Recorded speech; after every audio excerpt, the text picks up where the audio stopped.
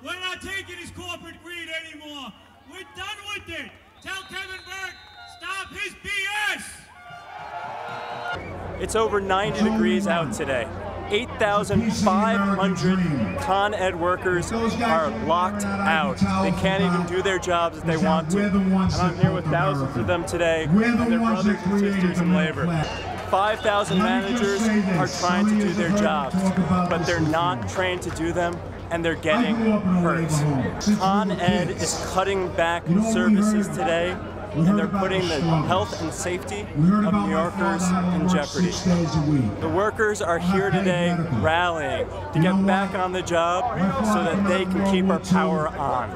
I'm running for city council, not to represent corporations, but to represent people, real people, union people. I'm running to represent Council District 5, and I'm embarrassed to say that CEO of Con Ed, Kevin Burke, lives there.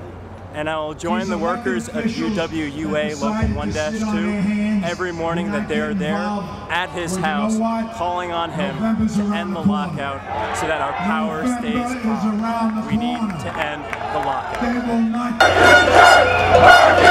From CWA!